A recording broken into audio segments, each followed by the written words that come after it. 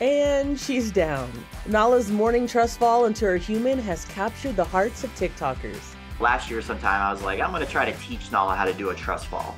And I could never teach her to do it. Like I couldn't get like a command for her to like consistently do it. So I was like, all right, whatever. Fast forward a year, and just recently in the past like maybe 4 to 5 weeks, in the morning time, she'll like wake up, or like when we're just laying in bed at night, she'll just like, she'll be laying facing away from me, and she'll sit up, and I can tell it's coming. And then she'll just like kind of push off a little bit, and she'll just fall backwards.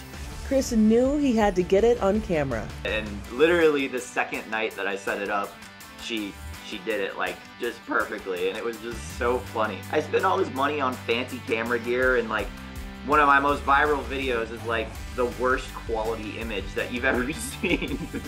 I guess that does show a very, you know, strong sense of trust that like she'll just fall backwards and, you know, let me catch her without even really looking too. I watched it I watch it so many times, just her like little tail wagging and everything. It's just so perfect. Before this, Nala and Chris already had a big TikTok following. We got the 2022 recap of the best Nala stomps right here. Last year in March, I posted a video of her doing this little dance she does. It's called the Stomps. Like I named it, you know, and so it's a little dance, little song, and so the Nala Stomps like took off last year. Since getting Nala 4.5 years ago, Chris is all about making memories with her.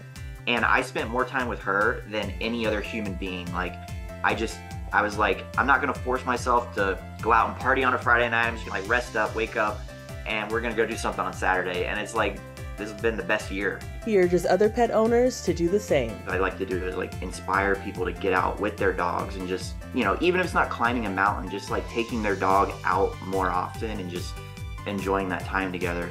It's been fun trying to do that. It's been a fun challenge. For Inside Edition Digital, I'm Andrea Swindle.